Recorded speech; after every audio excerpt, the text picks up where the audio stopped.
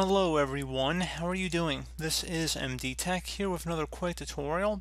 In today's tutorial, I'm going to show you guys how to resolve if your Wi-Fi settings are missing on your Surface device.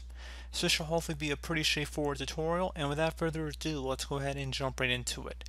So we are going to start by opening up the Start menu. Go ahead and select the setting gear icon left side where you hover over it. It should say Settings. Go ahead and left click on that. Select the Network and Internet tile. You want to locate something that says airplane mode on the left side. So you want to go to click on that and then make sure airplane mode is turned off. So you'd select airplane mode and then turn it off on the status page. So I don't have that on my desktop here, but again, network and internet, and then underneath here there'd be something that says airplane mode. You would select it and then make sure that's toggled to the off position.